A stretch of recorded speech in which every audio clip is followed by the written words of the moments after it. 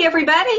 Hey, good afternoon. Yeah. I was going to say good afternoon or good Yeah. evening, depending on where you are. Yeah, to where you are. I know we had some people in the UK who were going to try to join us this evening, their evening, daytime here. Lisa Wagoner here, And Brad Wagoner. Cold Nose College. We just had so much fun last time we did one of these live things. We thought we'd do another one and talk today a little bit about resource guarding, what it is and how to deal with it. Yeah, and hey, Elizabeth, thanks for joining us. Nice to have you here.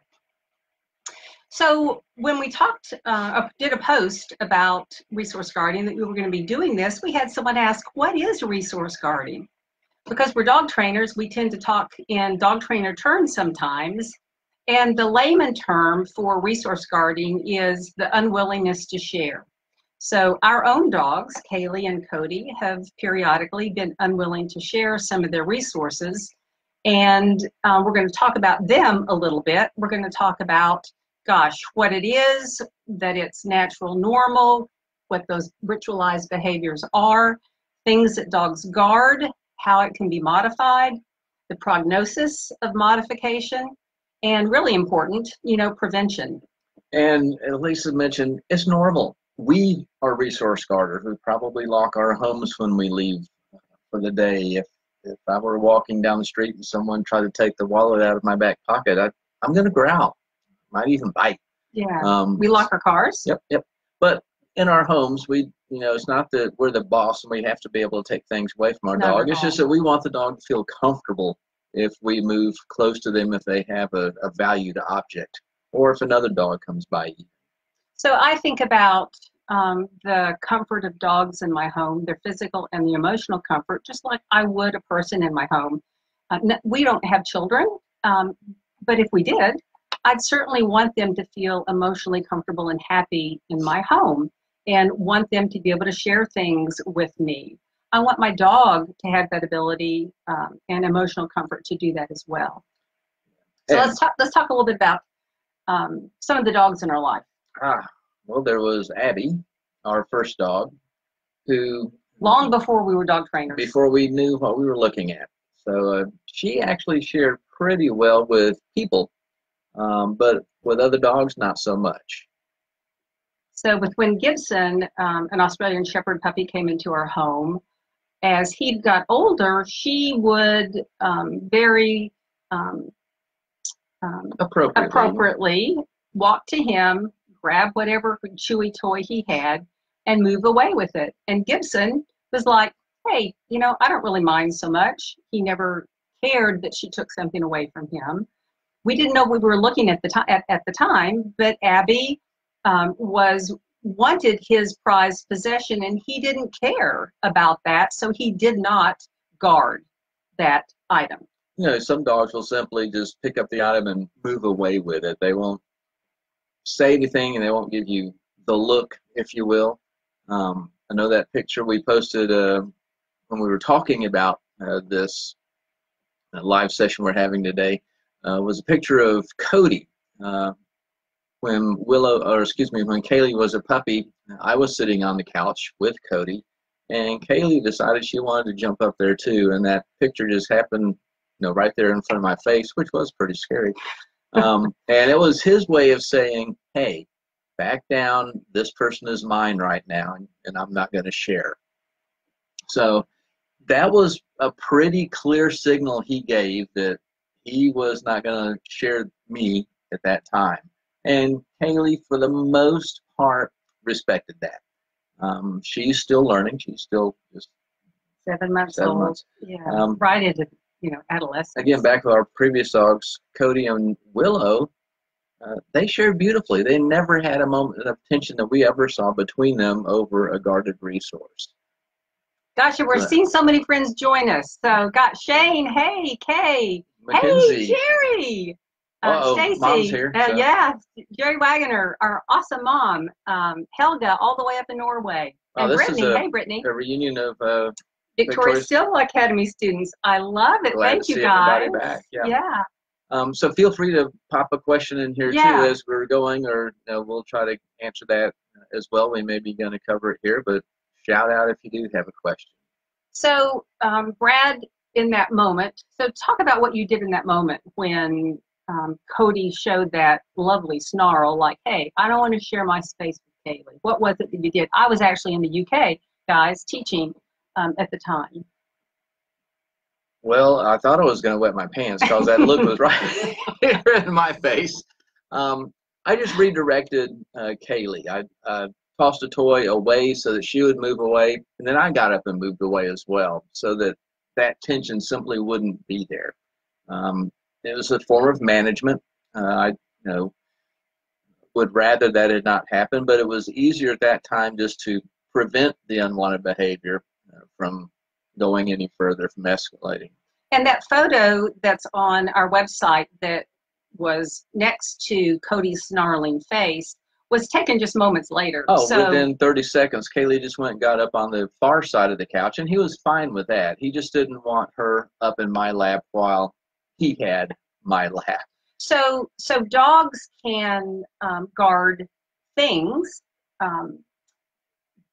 toys, bones, etc. They can also guard locations. They can guard spaces, and they can guard other people. Yeah, they can, their bed, anything they find of value, they can guard it, protect it from a perceived threat or thinking it's going to be taken away. Often we'll hear someone say, oh, my dog's very protective of me, and they're saying it almost in a proud sense, thinking that their dog is protecting them from bodily harm. And I would say they're more in the line of protecting you from being taken away. You know, they may not care if the person kills you, as long as they don't remove the body. Oh, this is my person, you can't have it, type of thing. So dogs guard things. Dogs like to hold on to things and protect them against other dogs and also from other people.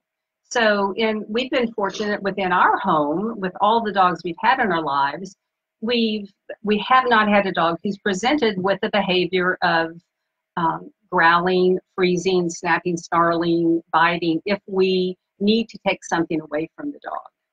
And there are ways to modify that behavior if your dog is doing that. And we'll get into that for just a little bit.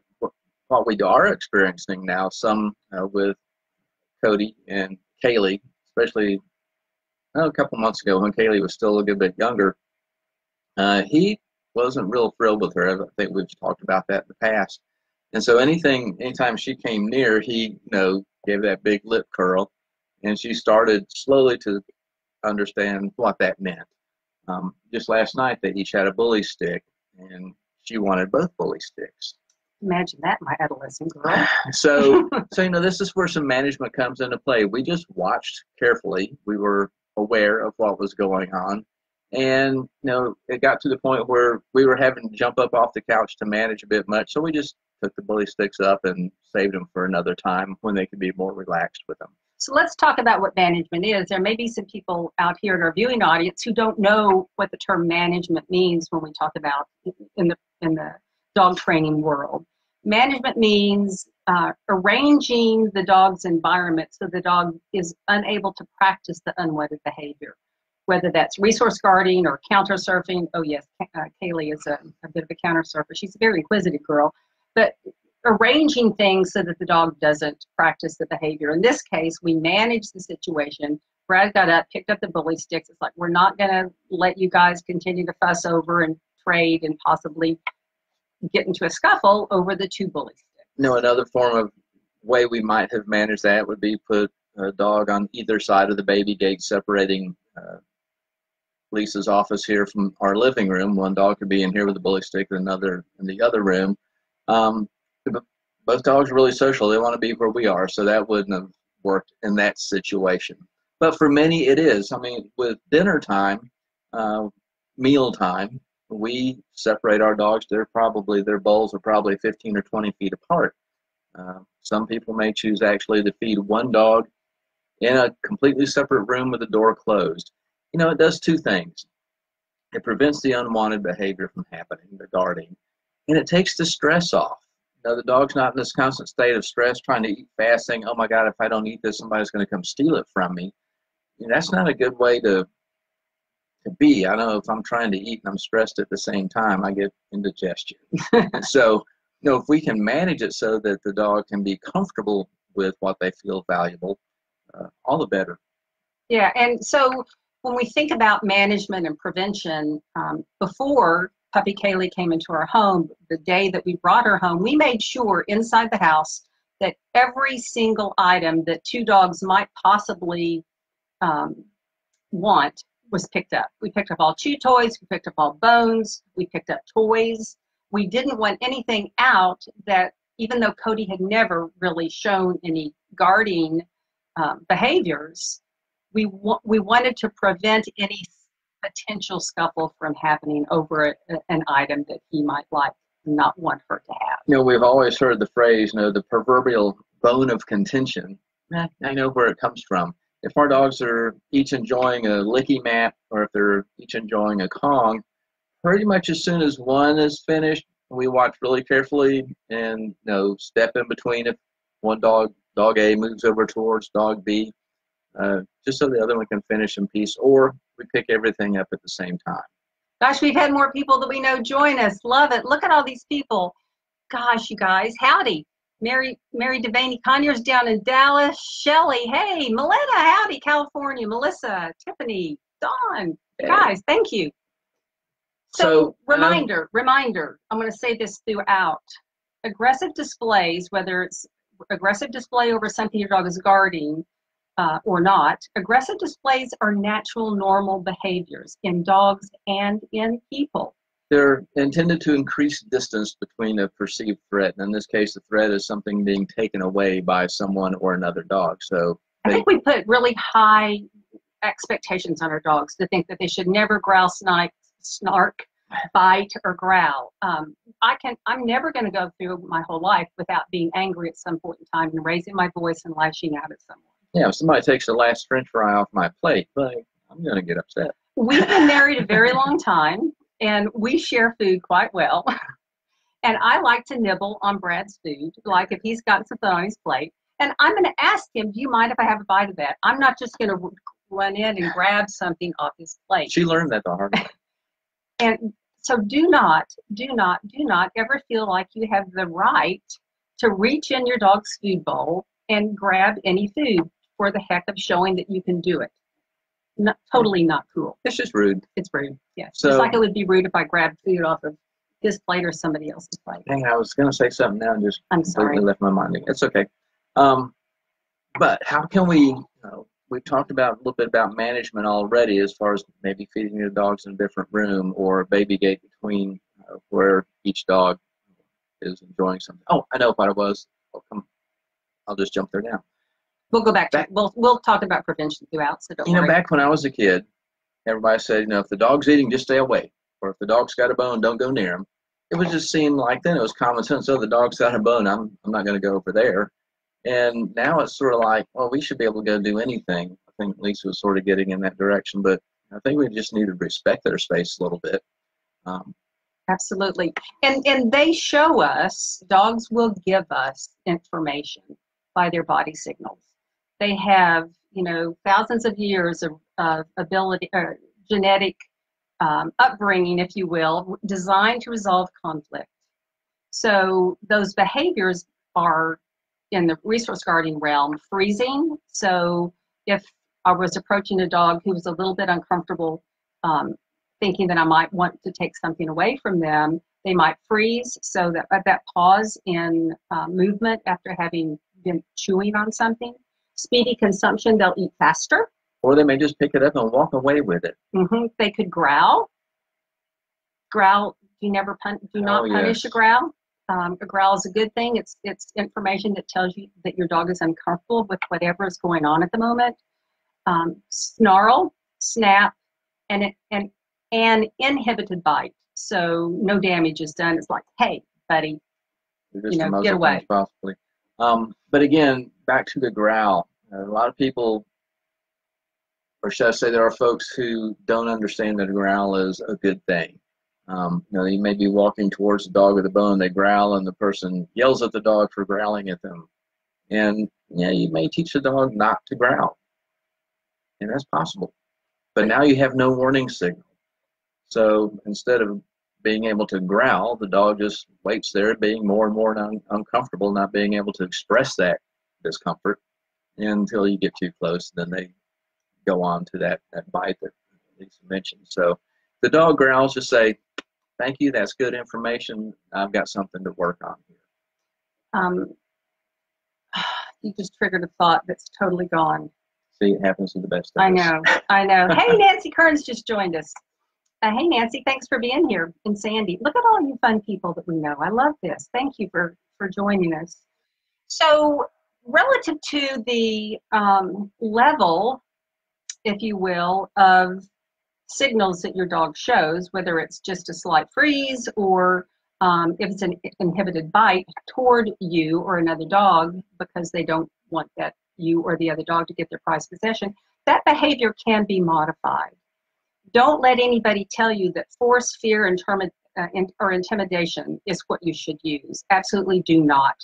You can help modify that behavior through the use of classical conditioning and operant conditioning. So we want to change the dog's association with me being near the food bowl or with another dog being near the food bowl. I will tell you, if it's dog-dog, a dog-dog situation, it's easier to just manage the situation. Feed your dog in other rooms, let them enjoy their high-value chew toys in other rooms or behind baby gates, and then you don't have to go through training or behavior modification. If it's dog people resource guarding, I think management certainly needs to take place, but also some modification, especially if there are children in the house or if children visit the house regularly.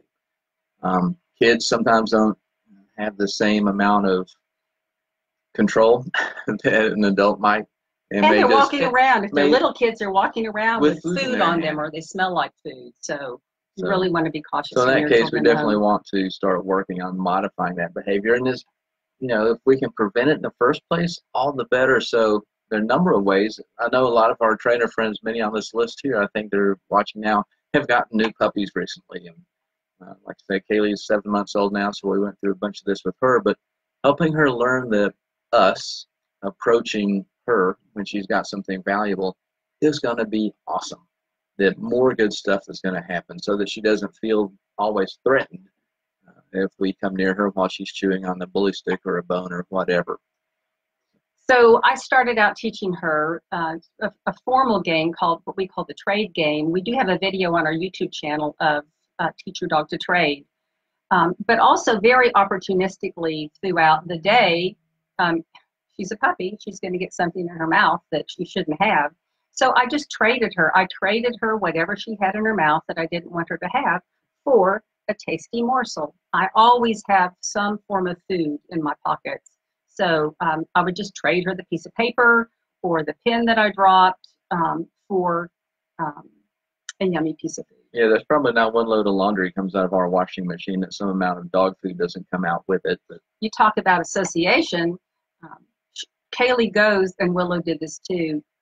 When I go to take clothes out of the dryer, the dog is there because they know there's some freshly laundered treats is going to drop on the floor when we pull the clothes out. So again, at dinner time, it's a great time to work on it. You can, after you put their food bowl down, walk past it and just drop a couple of pieces of chicken in on top of their food. That, hey, wait, every time he comes near me when I'm eating, something even better shows up. I call that the food bowl lottery. So they start to learn that it's not a big deal if a person comes near me while I've got something valuable. They actually want you. They'll actually like, oh, can you come near me again? I'd like another piece of steak, please. So that's certainly one way to do it, starting as a puppy, playing the trade game, as Lisa just mentioned.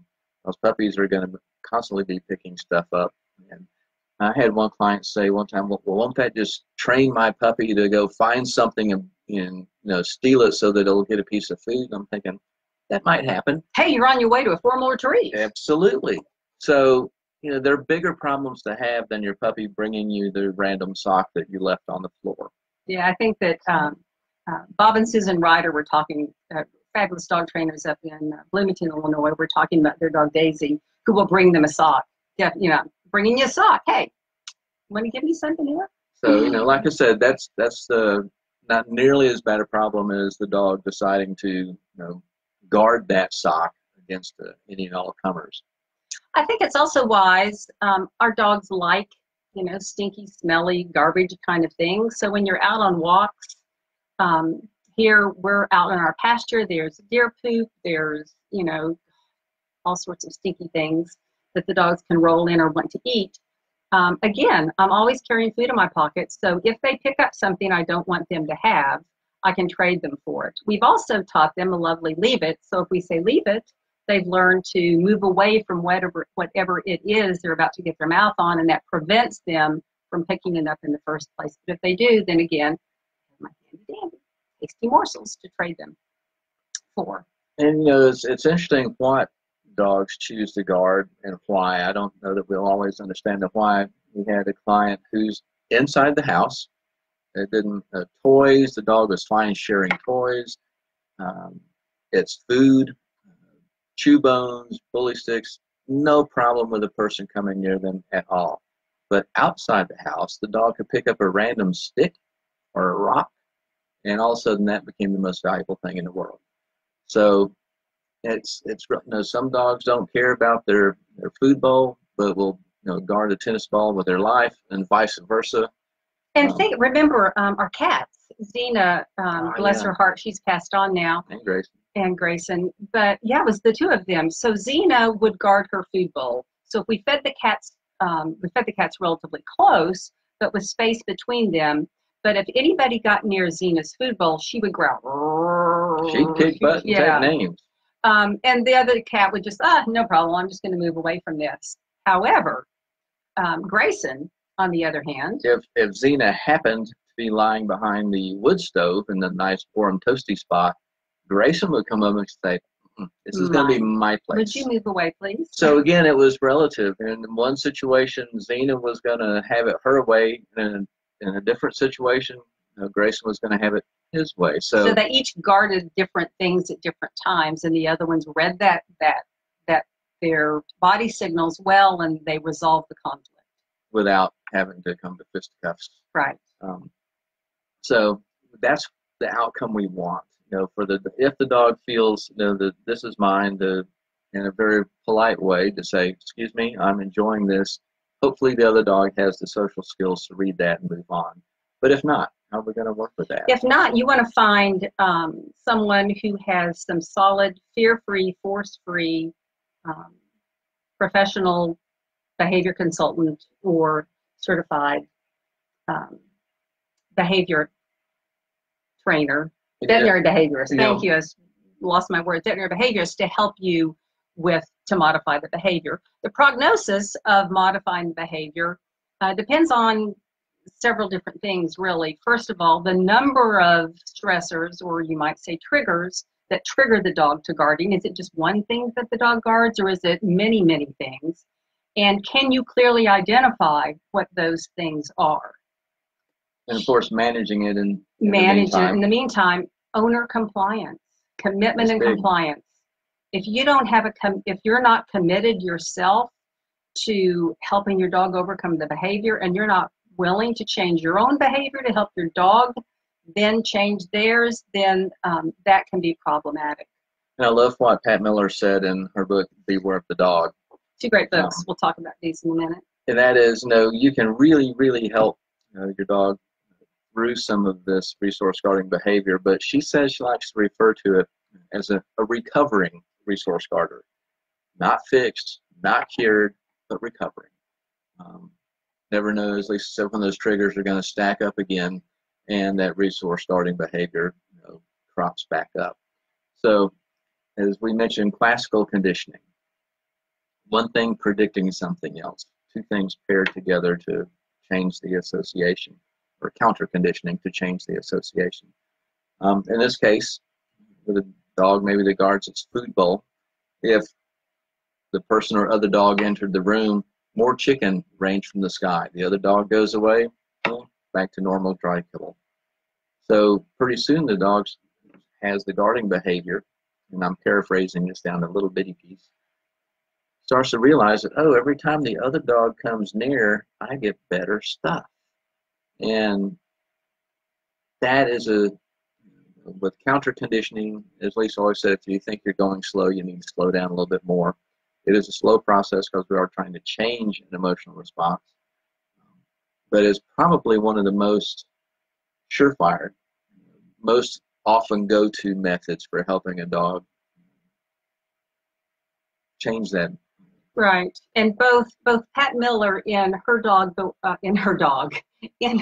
Beware the Dog, Positive Solutions for Aggressive Behavior in Dogs, has some great information on aggressive displays in general, but certainly resource guarding. And then Jean Donaldson's book, Mine, is a go-to for resource guarding. And I would also say that if you're not already subscribing to Whole Dog Journal, as soon as you finish watching this, go to wholedogjournal.com, click and order a subscription. Really good, solid information every month on things that will help you and your dog. You know, I just realized looking at this list of people who have joined and are paying attention, we're preaching to the choir to a lot of these. We are, yeah. You guys know this stuff. So, yeah, again, share this with your clients. If you happen to be watching this after the fact and you need more information, chances are a lot of these other people here, if they're in your area, can be of assistance. So continuing with prognosis, I talked about number of known stressors, clear identification of those, owner compliance and commitment, of course, bite threshold. You know, did the dog bite? Did the dog bite and do damage? That makes a difference, of course. Does the dog give a warning or not give a warning? I've worked with dogs who seemingly you really are unable to see all those early freezing, speedy consumption, growl, and there's lack of impulse, and they go straight to a bite. So all of that, the prognosis kind of depends on some of that. And then other variables, the size of the dog. You know, is it a toy dog? Is it a 125-pound Great Dane? So I would say always, you know, veterinary behaviorist, behavior consultant who has experience with fear-free and force-free techniques. Again, don't let anybody ever tell you you need to use force, fear, or intimidation to change your dog's behavior. You know, again, depending on the dog, as Lisa said, certainly a big dog has the potential to do more damage than a small dog, but in either case, or in both cases, it's the dog that's unstressed, that is in stress, distress. Anyway, they're stressed. So we want they're not feeling happy about we want to eliminate that stress so they don't feel that they need to have this big display to protect their stuff. Again, as I mentioned, if you can start with puppies and build it from there, that is super. Sometimes we get dogs as adults, and these behaviors can be brought on, or this resource guarding behavior can occur later in life, as it has done sort of here with our guy Cody a little bit. He never guarded stuff really before from either of our other dogs that he's lived with. But with Kaylee, he's a little older, he's a little grumpier, and he's in some pain now. We manage his pain with a pain specialist. Yeah, I've seen more lip curls from him in the last few months than I have in his whole life, really. Many years. So it can, just because your dog is perfect now doesn't mean that these issues can't crop up down the road. Let's talk about that a little bit, relative to what in the dog training world is called trigger stacking. In the human world, let me give you an example of trigger stacking. Good Lord, it happened to me a week or two ago. And this was not the scenario, but we don't live in a city. But if you lived in a city, think about you get up to go to work and you're late.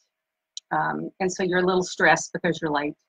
And then on your way out the door, because you're rushing, you spill coffee on your clothes. And that frustrates you. You get in the car and you back out of your driveway and head out on the street, and somebody cuts you off in traffic. And then that frustrates the heck out of you.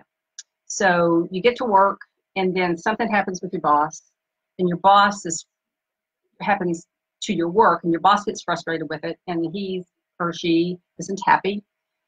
You get through the day, you're grumbling, you get home, and your spouse says, I thought you were going to stop at the store to pick up some quinoa or some kale. Don't let this happen to you. And and your spouse goes, or you go, nah!